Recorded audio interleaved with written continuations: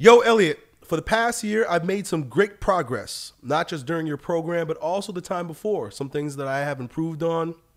I doubled my savings, became an all around better athlete, learned to better endure suffering, became better at resisting temptation, more masculine appearance, trusting in my abilities. Despite all this, I still feel very much incomplete. This is mainly because I have no woman in my life. I'm only 20 years old, so that might sound silly, but I can't seem to get rid of this thought that as long as I do not have a woman in my life, all the things I mentioned above do not really matter that much. Also, this thought seems to demotivate me more than I'm comfortable with. Do you have any thoughts on this? P.S. I'm not actively looking for a woman because I do not think it's a good idea to put my focus on that yet. What a hard place to be in, and I empathize, man. I totally empathize with all of you who are in a similar situation to Rob right now, where you're young, right? You're 20. Let me say something about 20 years old, right? Something, and I was thinking about this in regard to myself recently. 20-year-old men are of low sexual market value, meaning that just the way things are today, women don't want you.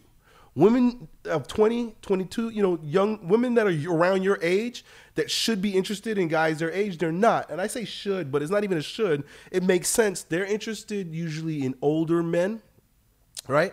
Maybe guys that are 27, guys that got a little bit more resources than you. Also, at 20 years old, it's a strange thing, but you're still like a boy. You're still a teenager at 20, right?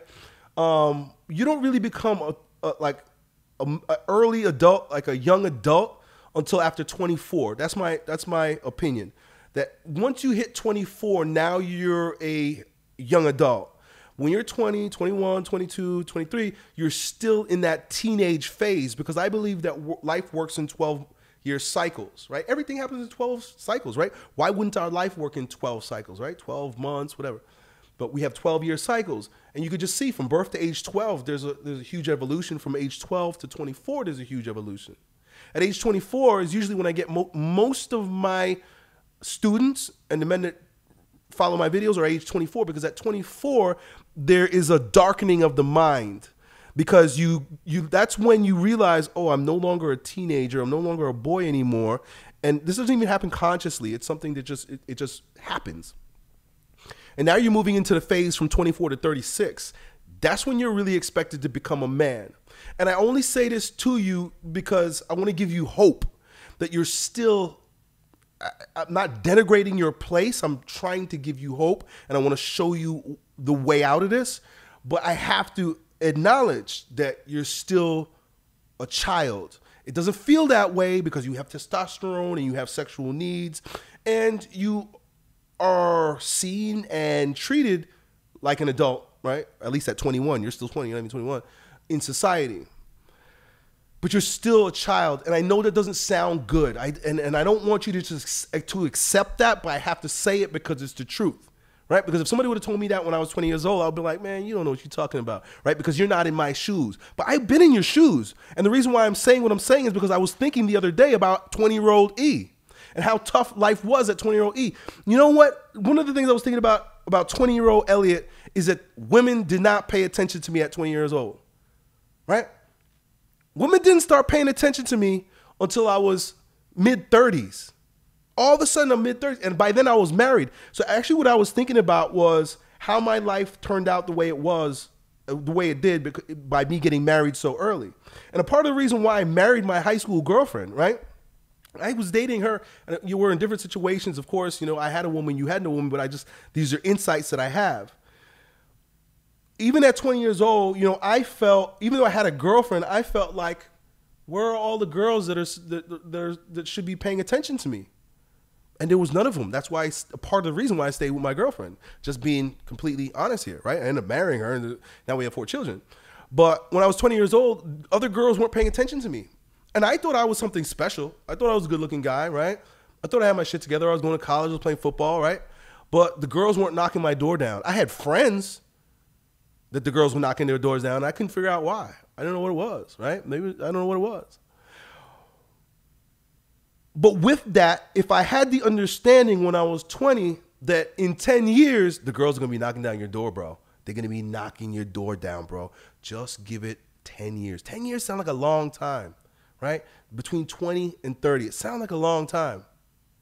But if you take those 10 years, right, and you just discipline yourself to keep doing the things that you're doing. You saving, you're becoming an athlete, you're enduring suffering, you're becoming more masculine, right? You're growing up. Stay on that path, stay on that trend. Stay on that building yourself up, because at that point when you turn 30, that's when, this is going to be a funny thing. Check this out, because the roles reverse.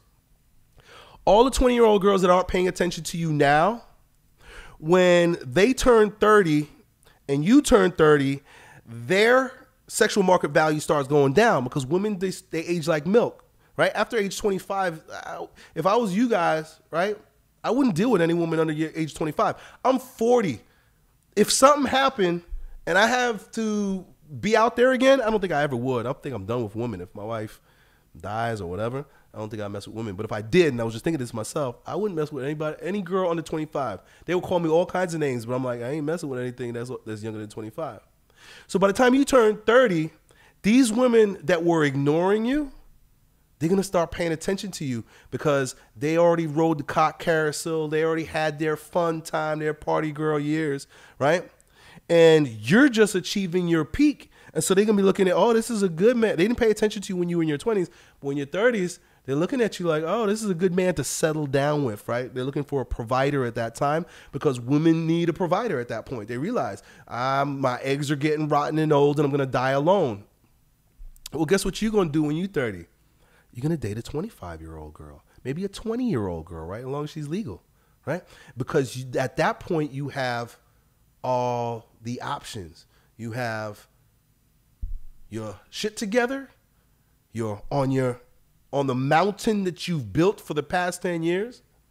And you're going to have your pick of the litter. You're going to be able to do whatever you want. So I don't know how else to put this, right? I put up a meme today. I got to read this meme too, because I'm thinking about this. I put it on Instagram. Go on my Instagram, my story. I'm going to find it right now. I'm going to read it, because this guy, I reposted this guy's quote, and I was like, man, he's spot on. My Wi-Fi is not great. Here it is. Matt Boudreaux is the name of the guy. I just follow him on Instagram. He said, a message to young men: take on massive responsibility as early as humanly possible. The compound interest effect of beginning hard work at an early age is more powerful than you can imagine. And he's right. Use this time to be a warrior. This is your warrior stage. Be a warrior. Forget about the lover stage right now. The lover stuff will come after you've conquered your career, your education, you got your life together. It's the toughest thing, right? Because at this age, that's when I understand that you want a girl. I mean, if I didn't have a girl, I would want a girl too. I understand what you're going through. But the best thing you can do is be the kind of man that will attract a woman when the time is right. Right? I don't think it's in your best interest, and obviously you don't think it's in your best interest to go out there seeking and trying to find a woman, because you will probably find some women that you can have sex with. There's no question about that. No question about that. You'll be able to find some women, go on your Tinder app or whatever you do in order to find these women that you can have sex with. But if you're, and dare I say, real man, right? Like I kind of a term that I don't like, because the feminists use it in a way to make us feel like we're supposed to follow their rules for what a real man is. But to me, a real man is a man that takes on responsibility. A real man is a man that wants to build a kingdom. And there is no kingdom without a queen, because without a queen, there's no children. So you want to be a father. That's my opinion. Right? A real man wants to be a father, right? You want to be a progenitor. You want to be generative, create generations, right? That's what you want to do as a man. Most of these chicks out there at this particular time are probably not going to be worthy of that. Are there places that you might go where you could find that? I'm sure there are. They're probably in Christian conservative communities, right? Go to Christian conservative Christian communities, and you might find young women that want to get married early. Because I think getting married early is a good idea, but just in this time, this day and age, and the climate that you guys find yourself in, most of these women are not worth marrying. And when they are finally ready to be a woman, to be a wife, they already been run through. They already been riding that cat carousel, right? This is why a woman needs to preserve her value. During between ages of 20 and 30, there's a flip-flop for men and women. The best thing a woman could do is to preserve her value. A woman preserves her value because a woman is born with value, right? Because she's a woman, she has value. It's her beauty. It's the beauty of a woman that's her value. She didn't do nothing for it. She just came out with it, right? Even some of the homeliest looking women still have value because some man will have sex with that, right? If a homely looking woman, right? When I say homely, I don't mean like ugly. I mean like, maybe like a 5. Comes out and she's like, who wants to have sex with me? Most men would, okay, right. Because it's very easy for them because they're a woman. Their job really is to preserve their value by what? Not being a slut, right? Keep your legs closed. Don't be so easy. Don't be giving your stuff away, right? Because for every woman every notch that she has, her value is lower. And I know people don't like to hear this, especially women don't like to hear this, but it's the fact. Would you take a woman that has 100 dicks on her belt or has 2? You're going to be competing for the sexual imagery, the imagination, the remembrance of 100 dicks that run through that chick. Her value's lost. She will always be tainted by all those experiences. Her value's lost. So a woman has to maintain her value until she's married. Then she's truly of value. A man has to build his value.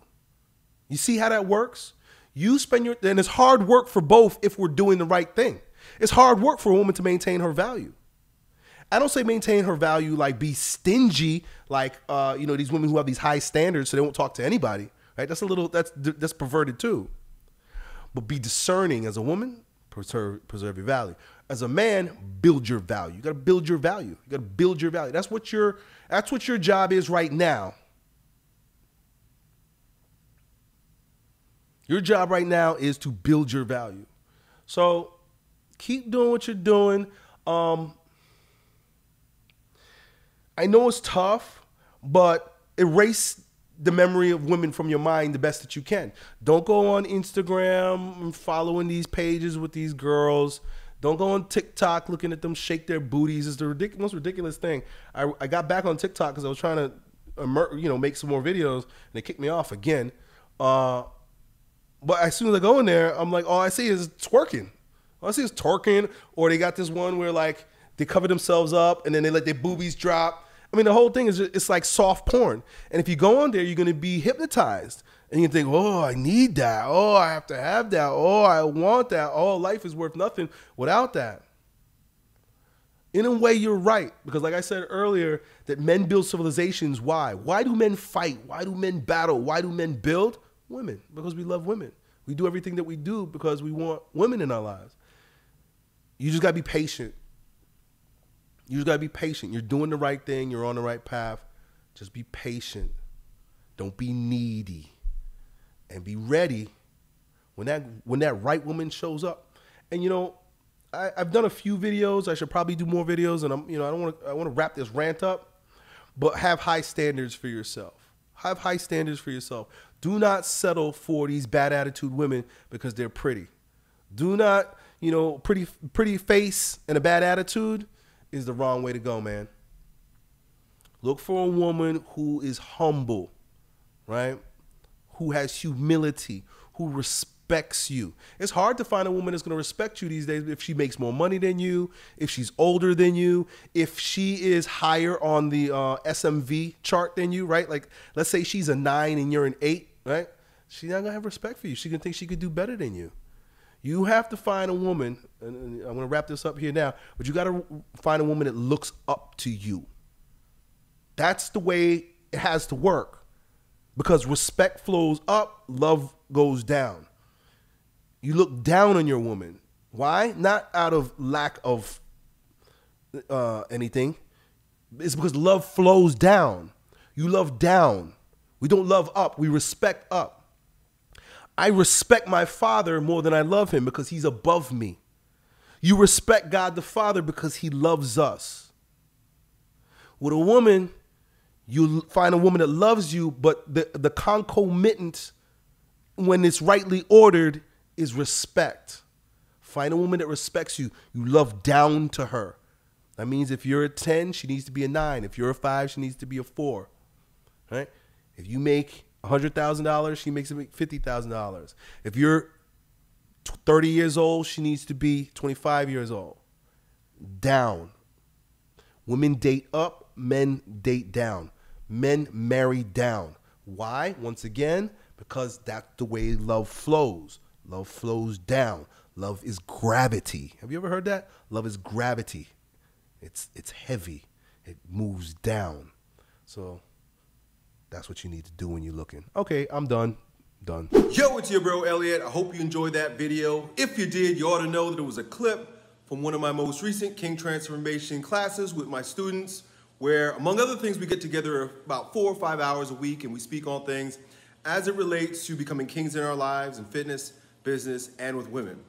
If that sounds like you and you want to join a like-minded group of men who are growing stronger every day, in every way in this degenerate age, then it's real simple. Just follow me on Instagram and then DM me the word King, K-I-N-G, and then me and my team will get back to the details to see if you qualify. I really hope to see you at the next meeting. Done.